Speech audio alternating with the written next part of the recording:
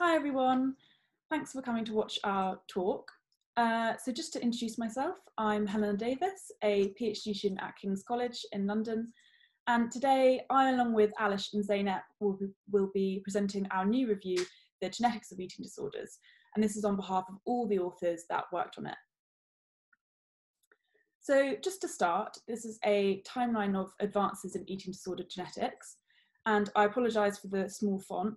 I am not expecting you to be able to read everything that it says, but it's mainly there just to demonstrate how far we've come. So from the introduction of epidemiological twin studies in 1991, all the way to finding 8 genome-wide significant hits for anorexia in 2019. And now efforts are continuing, and we're moving even further towards unlocking the biological basis of eating disorders. And today we'll go into some of these findings in a little bit more detail. So this is what I'll be going over before passing you on to Alish. So I'll discuss twin studies, genome-wide association studies, SNP-based genetic correlations, and genetic risk scores. But first, just to briefly go over the main features of each eating disorder that we discuss in our review. So anorexia is the least common but most deadly of all the eating disorders and is defined by a significantly low body weight, restrictive eating behaviour and body image disturbance. In contrast, bulimia nervosa is characterised by binge eating and then engaging in compensatory behaviours. So this includes things like self-induced vomiting and laxative use. And finally, those with binge eating disorder also binge eat, however, don't engage in compensatory behaviours. So these are the eating disorders that we discuss in the review. However, other eating and feeding disorders do exist, but there's a lack of genetic and epidemiological research into them. So just to start moving into twin studies. So these were the first studies to suggest a genetic component of eating disorders, and the heritability estimates were pretty substantial.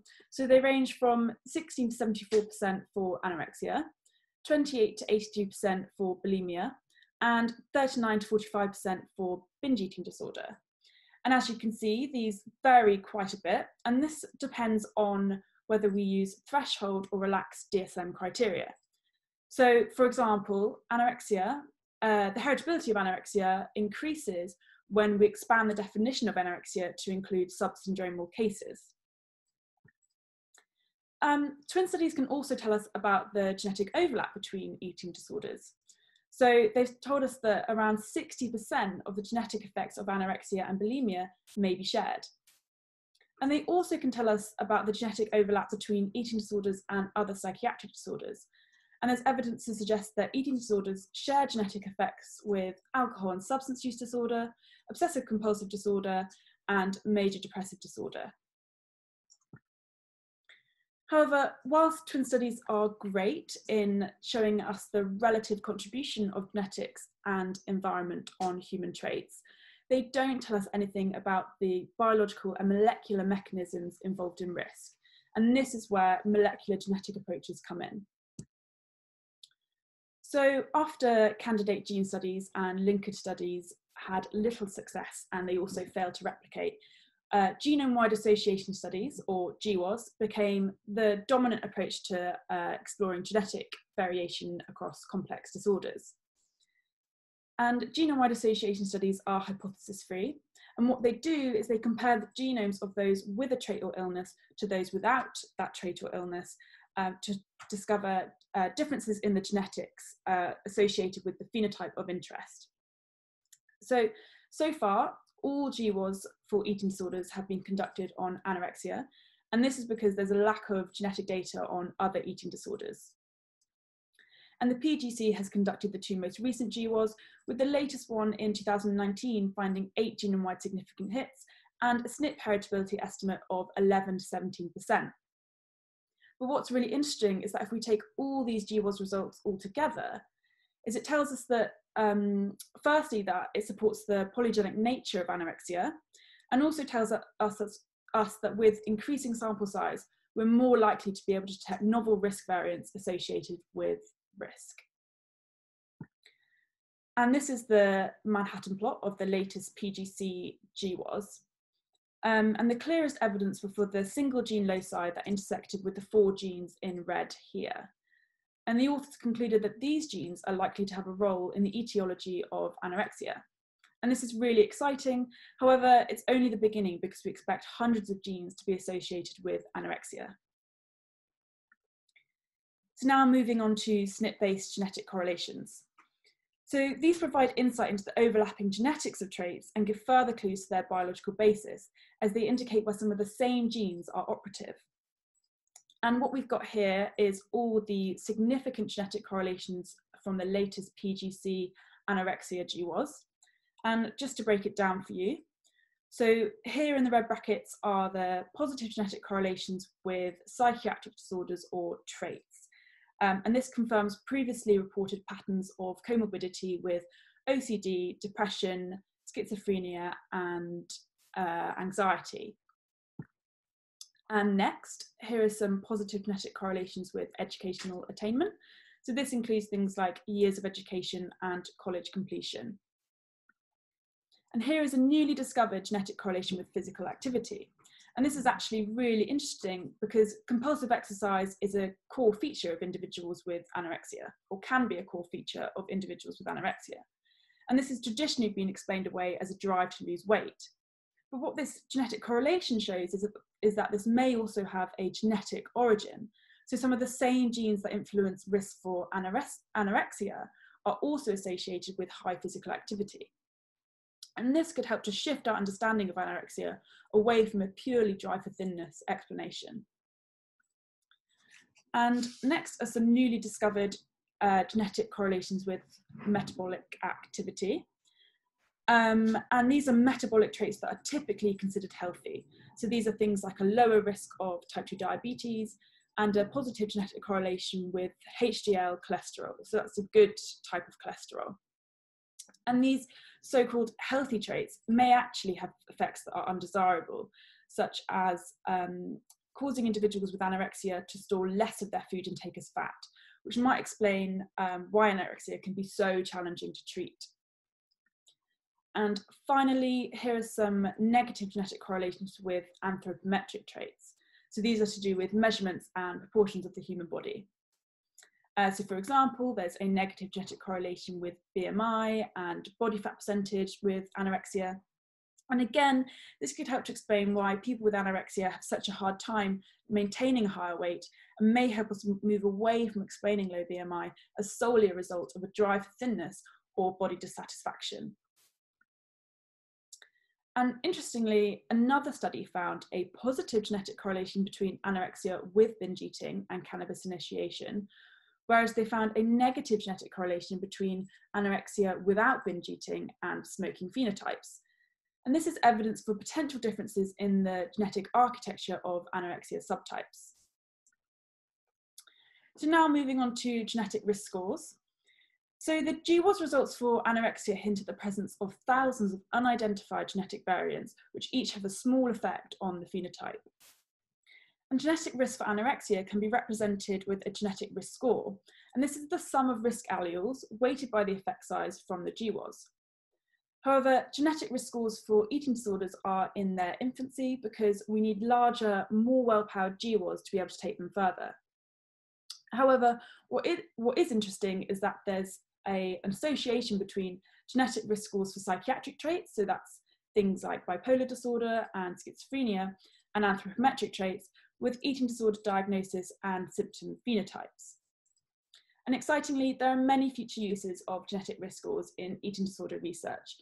And there's just some listed here. But for example, they can be used to evaluate whether GWAS findings generalized to multi-ethnic populations for which we might not have GWAS findings yet.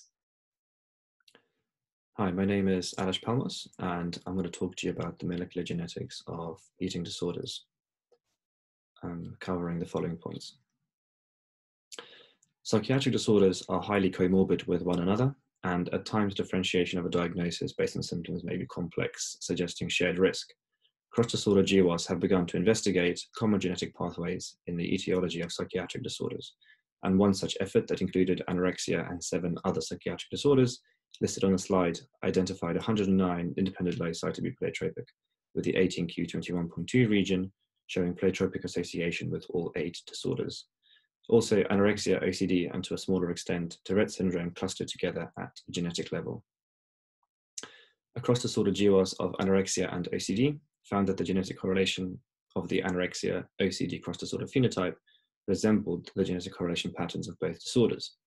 When the unique contribution by anorexia and OCD were examined, the metabolic and anthropometric correlations observed were driven primarily by anorexia and not OCD. Also, a gene set enrichment analysis using anorexia and OCD datasets revealed an overlap in many common features of brain regions and developmental stages for anorexia and OCD, suggesting a role for future sequencing efforts alongside GWAS to better understand the biological nature of the shared risk between anorexia and OCD. Mendelian randomization analysis uses linkage disequilibrium independent genome-wide significant SNPs identified in GWAS as instrumental variables for a given exposure and measures the degree to which the exposure is causally associated with the outcome. In the most recent PGC GWAS of anorexia, an MR analysis revealed a causal bidirectional relationship between anorexia and BMI, whereby genetic risk variance for anorexia led to lower phenotypic BMI, and genetic variance for lower BMI led to phenotypic anorexia. In general population samples, MR results point towards a positive causal association between higher BMI and eating disorder behaviors and symptoms. Adiponectin is a fat-derived hormone that plays a key role in energy homeostasis and appetite regulation. Altered adiponectin levels have been observed in patients with anorexia and bulimia. An MR study found that higher blood adiponectin was causally associated with eating behavior disinhibition. These studies point towards innate biological drivers that may lead towards symptoms of eating disorders. MR for eating disorder research is in its infancy, since the strength of genetic instruments in MR is determined by well-powered GWAS. Recent MR approaches allow for non-linear associations, which may significantly advance the application of MR in eating disorder research in the future. Genetic studies have started to explore the role of rare and structural variants in eating disorders. Regarding studies of copy number variants, one study found no evidence that anorexia cases had a significantly higher burden of CNVs than controls. However, they identified a recurrent 13q12 deletion in 2 cases, and CNVs disrupting the CNTN6 and CNTN4 region in several other cases. Another study found another anorexia case with a deletion in the 13q12 region, and the authors observed 2 instances of CNVs with at least 50% reciprocal overlap with regions associated with psychiatric and neurodevelopmental disorders.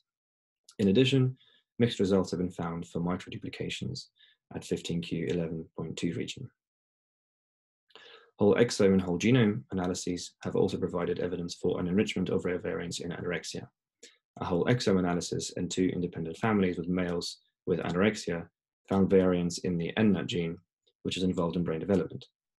Another study combined exome sequencing, whole genome sequencing, and linkage analysis to examine 2 families with a recurrence of anorexia. They found a missense variant co-segregating with the affected family members in the estrogen-related receptor alpha and a potentially damaging mutation in the histone deacetylase 4 in the second pedigree. These genes are linked to the estrogen system. A whole genome sequencing analysis in 6 individuals, 2 maternally linked cousins with severe anorexia and their parents, found of the approximately 5.3 million variants per individual analyzed, that almost 500,000 variants were shared identical by descent by cousin pair and identified null variants in 7 genes. These findings suggest that there may be utility in whole genome sequencing of families with affected individuals to detect rare variants that may influence anorexia. Despite strong evidence for the heritable polygenic risk of anorexia, rare variant contribution of large effects have not yet been identified.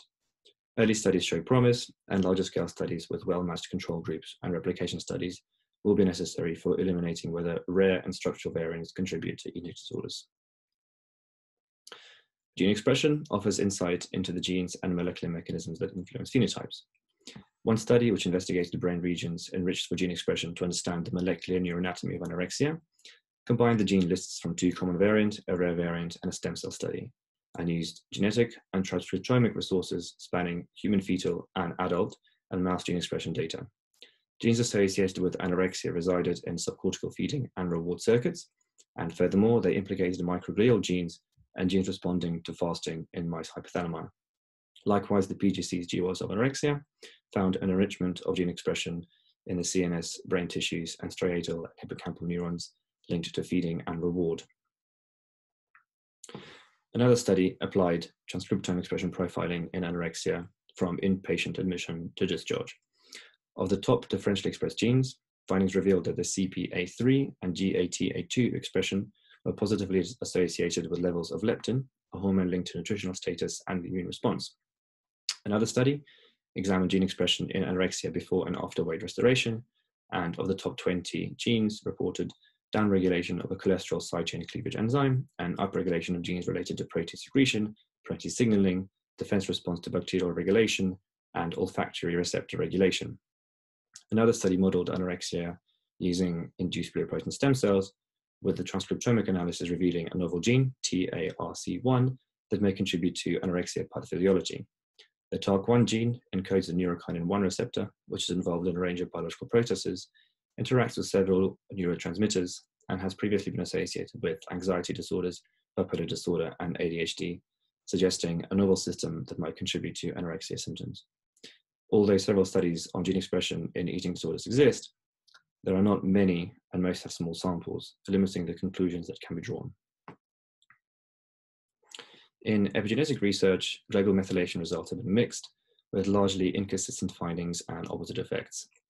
EWAS have, however, identified TNXB1 hypermethylation, although the significance level was nominal and therefore a false positive finding cannot be ruled out. TNXB plays a role in maintaining muscles, joints, organs, and skin, and regulates the production of collagen. Further studies would need to replicate this finding using larger samples, but these early findings could indicate epigenetic changes in people with eating disorders. Notably, future studies need to be well designed in order to disentangle epigenetic differences in eating disorder patients by disorder type, tissue type, cell type, and take into account large numbers of environmental factors such as diet, binge eating, and purging behaviors, as well as medication. Gene-environment interaction studies have predominantly focused on candidate genes relating to behavior, emotions, and the stress response, such as serotonin and glucocorticoid genes. However, these candidate gene studies are subject to false positive results as well. Another avenue to study gene-environment interaction is via the use of genetic risk scores to capture the genetic effect. Recent studies have begun modeling genetic risk scores by environment interactions in various psychiatric disorders, with some very interesting findings. However, this methodology is still in its infancy and has not yet been applied to eating disorders due to a lack of well-powered GWAS needed to calculate the genetic risk scores themselves. In the future, we are likely to see a great advancement in this area of study. Thank you very much for listening.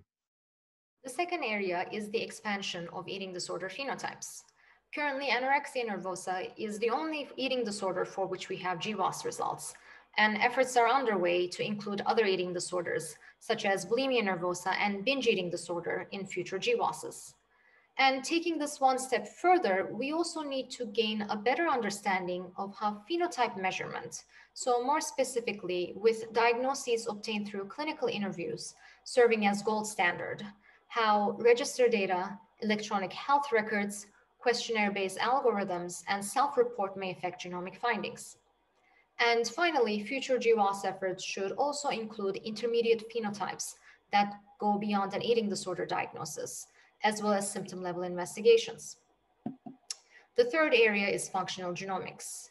As we continue to discover common and rare variants associated with eating disorder risk, functional genomic analyses will be needed in order to convert these insights into an understanding of the underlying biological mechanisms.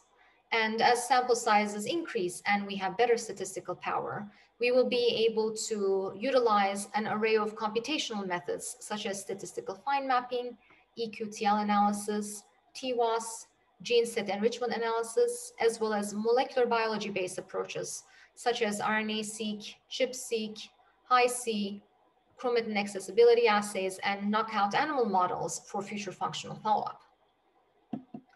To summarize the state of the eating disorders genetic research as per our review, over the last few years, we have gained tremendous insights into the genetic architecture of anorexia nervosa, and we will continue to do so as our sample sizes increase.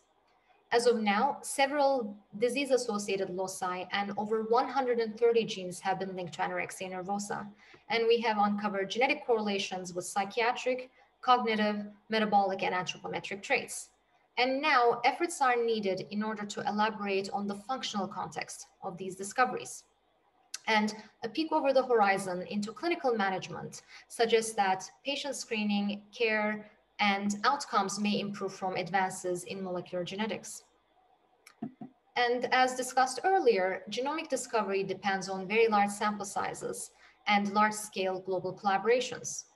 There are numerous international projects taking place to boost the sample sizes for anorexia nervosa and to add other eating disorder phenotypes to future GWASs.